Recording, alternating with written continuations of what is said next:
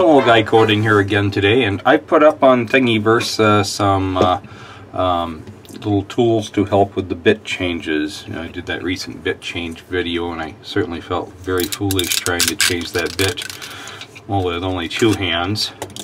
Those come out really clean. It's amazing. But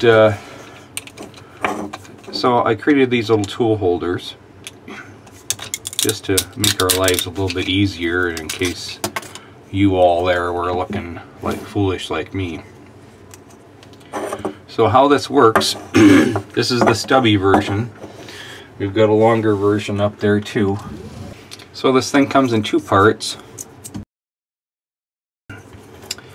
Need to assemble it. So the second part is this little adjuster guy here.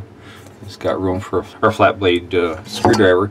You're going to be tempted to put a big flat blade screwdriver in there. Don't do that, because if it mars up the threads on the edges of the piece here, you won't be able to get it back out. Not that you want to get it out necessarily, but it might be inconvenient. So I recommend putting a big old flat blade head, which this is not, on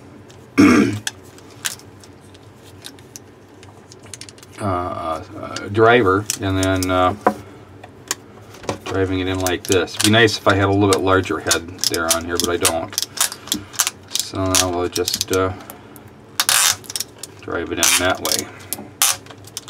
Of course it tears up everything here. So I'm going to resort back to this guy, but if you put it in too far, these wide edges here will damage the threads. Right here, these wide edges will damage the threads, and you won't be able to get the piece back out if you wanted to.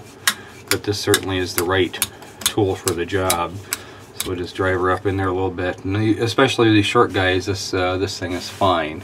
It's not until you get deep down inside there that it starts hitting the threads on the sides and damaging things. So that might actually be far enough, or even too far, on this little stubby guy. So these little short ones really are made for just the 1.5 inch bits, and really nothing any larger. That's an 1/8 inch bit. So we're going to use the 1/8 inch tool. It's got the 1/8 inch hole down in there, down in the bottom there. And I've got this pull, the adjustment pulled almost all the way back here.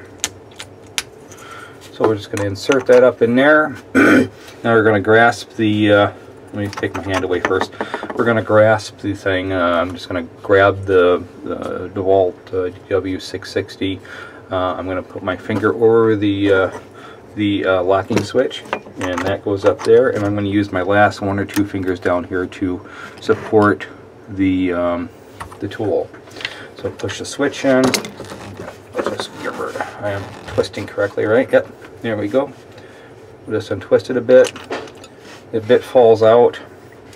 It's in here. It didn't fall out quite perfectly. We want it to be centered in there, and there's a little detent in the adjuster to help locate that guy in the center. Get that right there. Okay, so before putting the new one in, I'm going to put a round nose bit in here. You probably can't even hardly see that. I can't hardly see that. So I'm going to put it in the hole in the middle, and I'm going to wiggle it around until it kind of locks into the detent in the center of the adjuster down there. So it's mostly centered. And we'll just find the collet hole here with it. Slip it back up in there. Snug it up a bit. Not so tight it can't get it out. And there's the round nose bit. And it should be at the same height that the other one was at. Perfect. So that makes life easy, changing you know, from the same bit size to the same bit size.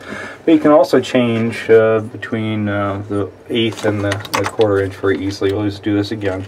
Just going to grab it. But this time we're going to take the whole collet assembly off.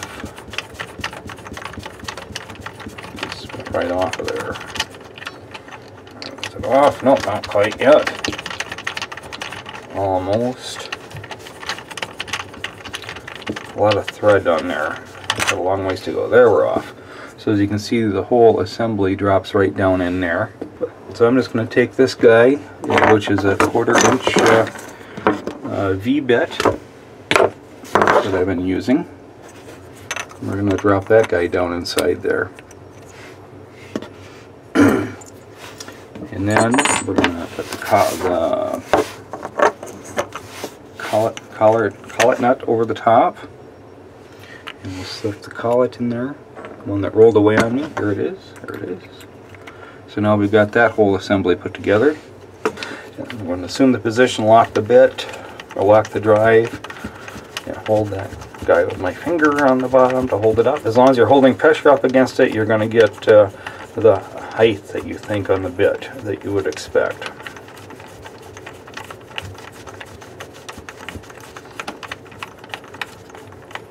There it is. I'll snug it up. So let's see how close I was just guessing the adjustment on that other guy. And of course we could tweak these much better. I wasn't bad. Look at that. Darn close. Could tweak that one just a little bit. So that way each size you could adjust now so that you have it to the point you want with the amount of stick out that you expect. And there's the longer versions if you happen to use longer bits. I don't have one, at least not yet. So when the time comes, if we need longer ones, we can make longer ones too. I hope that's useful. I hope you found this useful. I hope these tools will be useful to you. Certainly like, comment, share the video. I really appreciate it. Thanks for watching.